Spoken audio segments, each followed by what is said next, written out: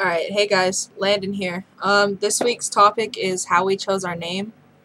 That's my friend Amanda. You want to come into the... This is going up on YouTube, by the way.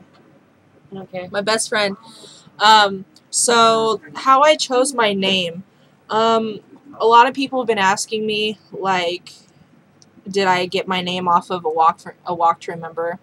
Because, you know, the main guy character's name is Landon. I actually knew about the name way before the movie, and I've always liked it. And if you look in the transgender community, period, a lot of people choose the basic names. I wanted something unique and something that hasn't really been heard a lot, or a lot of people don't really name their kids Landon, and if they do, I've never really seen one.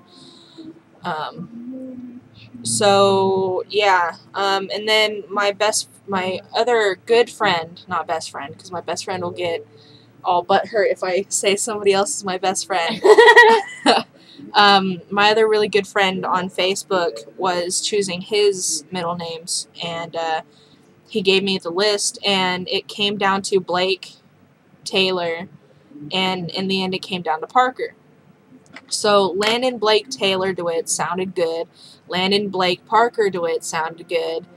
Landon Blake Dewitz or Landon Taylor Dewitz. I decided to go with the two that I liked the most, and went with Blake Parker.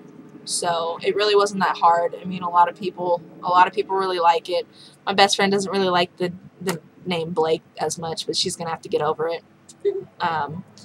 But yeah, that's how I chose my name, and this is my Saturday video. Sorry it's a little late, but it's still Saturday. But yeah, so I'll be making another video next week. Next week, I believe, is on our views of relationships and how we feel about them, I guess. So yeah, parts to everybody. Best friend says hi and goodbye. Bye. And bye.